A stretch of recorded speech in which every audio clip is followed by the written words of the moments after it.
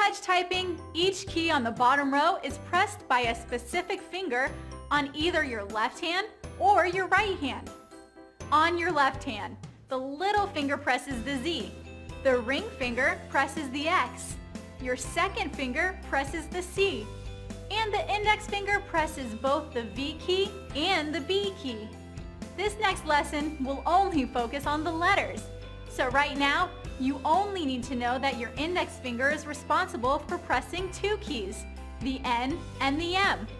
We'll cover punctuation in a future lesson. I know I've said this before, but I'm going to say it again because it is such an important touch typing rule. Always keep your fingers on the correct home row keys when not in use. Let's do a position check before beginning the next set of bottom row exercises.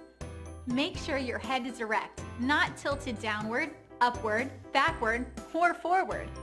Your shoulders should be relaxed, elbows close to the body, wrists flat, fingers curved naturally. Your feet should be uncrossed and flat against the floor or footrest. Your eyes must not be looking down at your keyboard.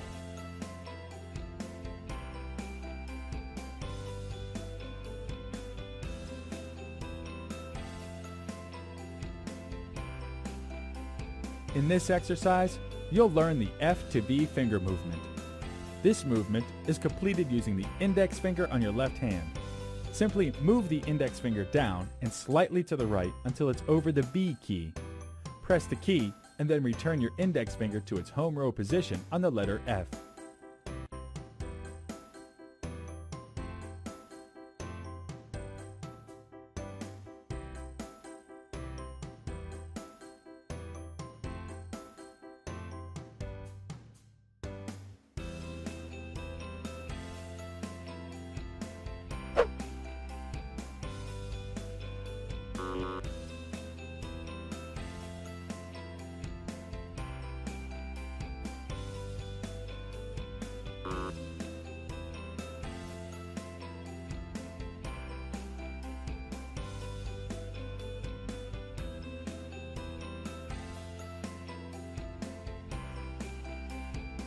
In this exercise, you'll learn the F to B finger movement.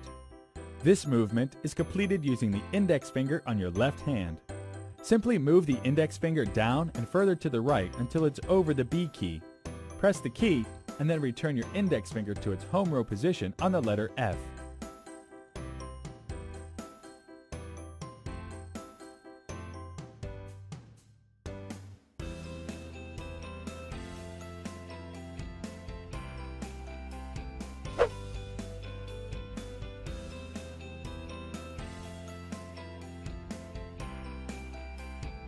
In this exercise, you'll learn the D to C finger movement. This movement is completed using the second finger on your left hand. Simply move the second finger down until it's over the C key. Press the key and then return your second finger to its home row position on the letter D.